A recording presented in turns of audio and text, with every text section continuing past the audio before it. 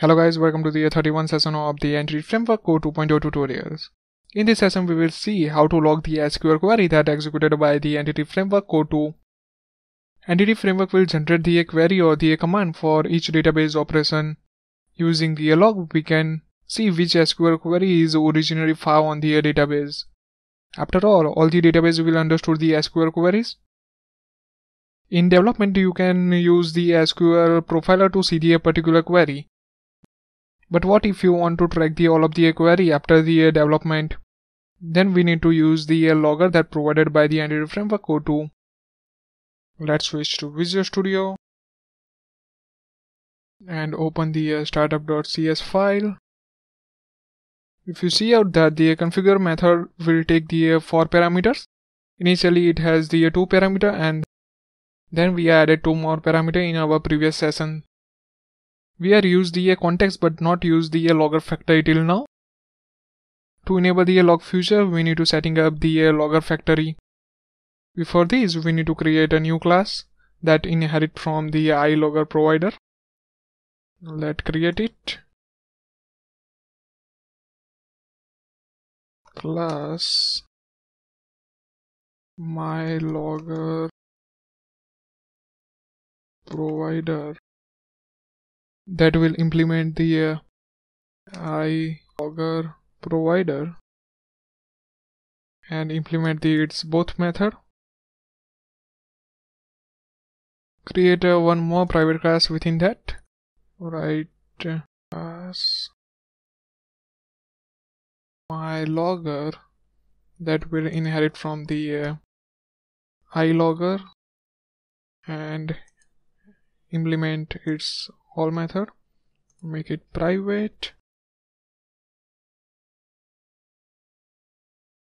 In isEnable method, we need to return the true. In begin scope, we need to return the null. In create logger method of the mylog provider, we need to return new instance of the mylogger. Let's remove the throw statement from the dispose. This log method is one of the most important method for that. Normally we log the data into the file or on a console. For testing, I am showing the both of them. For file, we need to write the file and import its namespace, that is a system.io file dot append all lines and pass the file path where you want to store. I am going to store it on app drive with the name log.txt and its content will be come from the formatter and it take the 2 parameter. The first will be a state and the second will be the exception.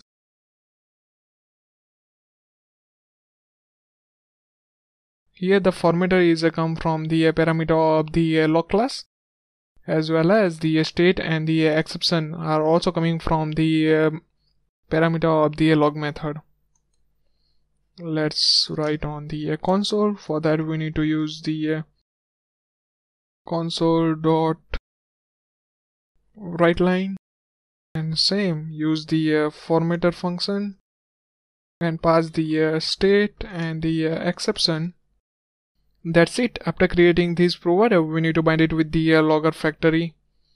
For that, open the configure method and write logger factory dot add provider and pass the instance of the new my logger provider dot and semicolon. Save those changes. And to run the project, instead of using the IIS Express, I am going to use the code first from that drop down. If we run via the IIS, then it does not show the console. When we select the our project name from that drop down list, then it will open the console.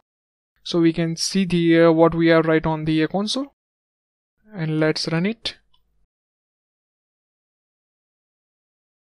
Here you can see that the console was open and our page was also. I'm going to retrieve the list of books. For that, use the read book action. Here we got the 2 book detail, and let's see the console. Here are the logs that written by our logger, and here is a query that we are used.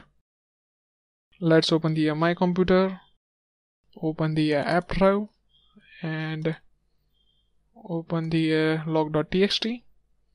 You can see that it contains the same data that we are write on the console. Let's see what we are learning in this session. Here is the logger provider that we have created.